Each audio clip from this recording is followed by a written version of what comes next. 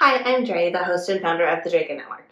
This is my first video for 2021, so I want to wish everyone a Happy New Year. For today's topic, I thought we would take a look at some of the common terminology that pops up around us with regard to cloud computing. So the first few times I heard about cloud computing, I was really confused as to what actually was meant by it. Not necessarily the concept, but the logistics. And then I started to hear all these other terms that just sort of got a little bit more confusing. So I thought I'd unpack some of those terms for us today so that we can make a little bit more sense of it, since cloud computing is certainly something that is not going to go away, and we're just going to see more and more of it in healthcare in the future. So let's kick things off with a definition of cloud computing itself.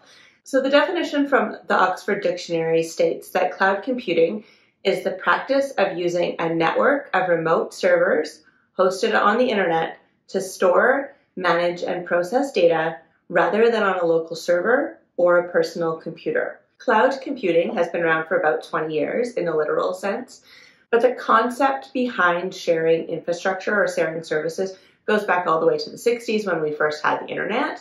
And that's when we had huge mainframe computers that were incredibly complex and costly to build. And so you would see bureaus that would actually rent out space on their mainframes. The same sort of concept is around for cloud computing.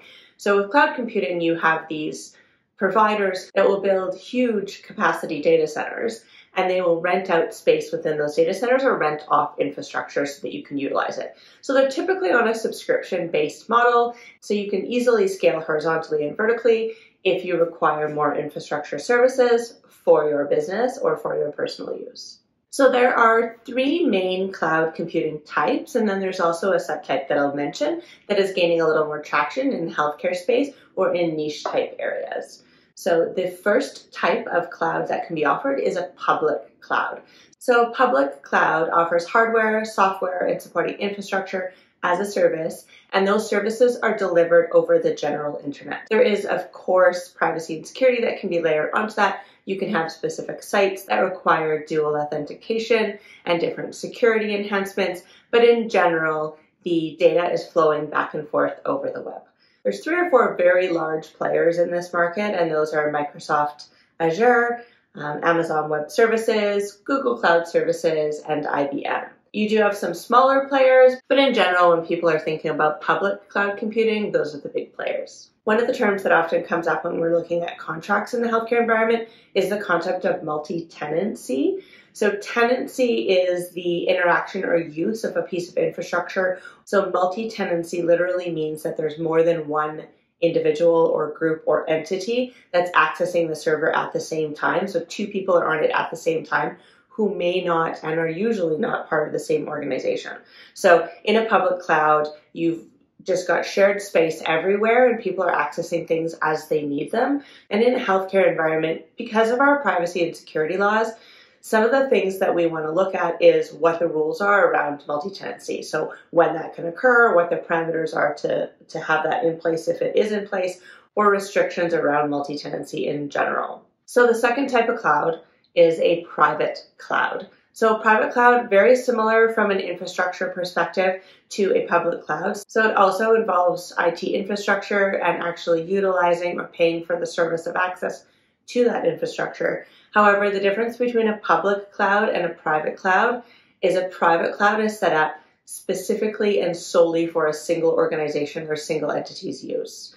So if you look at having a remote hosted data center, for example, that data center or the container around the data center would be reserved and would be on network. So it wouldn't be something that could be easily accessed by just going to any web browser on any internet connection. You'd need to be on your actual network connection for the organization to be able to reach those services. So if you think of public, again, that's over the general web. I could be on a Starbucks connection and still hit a public cloud. I can't be on that same connection and hit my network private cloud. I would need to VPN to something like that. Private clouds are more common as compared to their public counterparts, especially when we're looking at remote hosting of things like EHRs. So this third type of cloud services that are offered are hybrids. And this is where you're actually contracting out to a third-party service provider to have your IT infrastructure services through a combination of both public and private. And you're probably wondering, why wouldn't we want everything on network, and why would we want to have some public? So these arrangements are typically in place for organizations who have a lot of computing services available to not only their providers and clinicians, but also to the general public. So they may have external facing websites, they may have applications that patients and caregivers are actually accessing, such as portals, HIEs, and things like that. So there's a hybrid type requirement that's needed in a lot of those instances. So the EHR, again, may be contained within a private cloud, so it's on network. You need to be connected directly to the network of the organization in order to access it. But the public-facing pieces can still be presented, and they can work cohesively together under a single contract. So the fourth subset that I wanted to mention, and this one is gaining a little bit more traction as we go forward, is something called a community cloud. So if you look at hybrid type clouds, you do have a public component as well as the private component. A community cloud is kind of a subset of a hybrid, and what it actually is doing is it's still taking that private section where you still have the networked containered infrastructure service offering there, or software service offering, and then you have a community or a group of like-minded collaborative entities that are going to share infrastructure for the public space. So instead of being general public and open to everyone, you're actually going to be in a data center that is catering to a specific audience or entity or collective group of people. So there's two main pieces to this, so they can actually be industry specific. So there are data centers that have been set up, remote hosted data centers that target healthcare organizations specifically, and that is so they can be sure to stay on top of all of the requirements for legislation regarding privacy and security. So they are HIPAA compliant, they make sure they are certified by high tech, and they do all that type of stuff. And then the other one that you'll see is geographic. So if you look at Canada, for example, there are a lot of pieces of legislation that dictate when, how, and under what circumstances data can cross our borders. So cloud service providers actually have created distinct offerings where all of the infrastructure is physically housed within the borders of the country. So if you look at a general cloud offering, those clouds can be anywhere, and data is actually bouncing between the data centers so that you can have high availability and so that you can meet your disaster recovery targets. With a community cloud, that's still happening, but it's, for this example, Canada's physical borders, and all of the individuals who are obtaining services from that service provider happen to be Canadian entities. So that's what a community cloud is. You're seeing a lot more of that going forward, especially as more legislation and more rules come into place for privacy and security. And healthcare is certainly one of those that's leveraging community clouds going forward. So the second big piece of cloud computing that I wanted to just touch on super briefly is some terms around the service offerings. So there are three main service offerings that you can get when you're moving an organization to the cloud, or when you're first going live on applications that are quote unquote cloud hosted. And those are infrastructure as a service, platform as a service, and software as a service.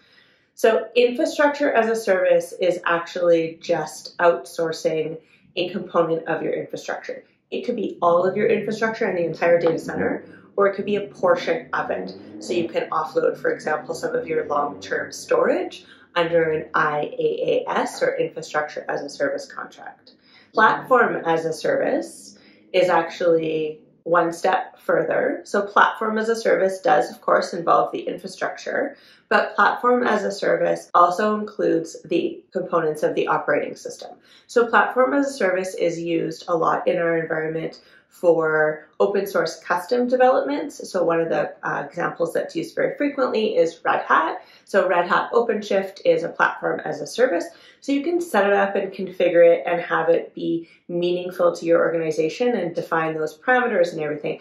But the actual operating system and the framework and the general nature of Red Hat is already provided for you from the service provider by your contract. So that's a platform as a service. And the final one is called software as a service. So software as a service is where you're actually going to purchase services that provide an entire, complete, and comprehensive software package to you.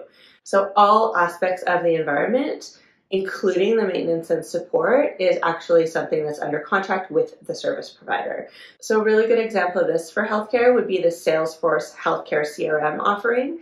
So that is a software as a service where you actually will contract out.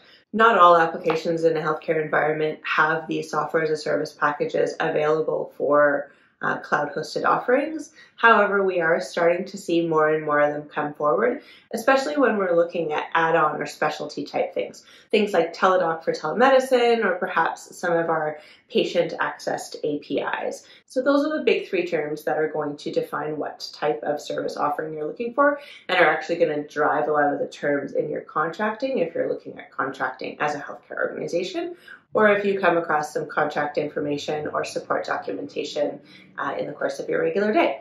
I hope that this super brief overview of some of the terms that we come across in cloud computing is helpful.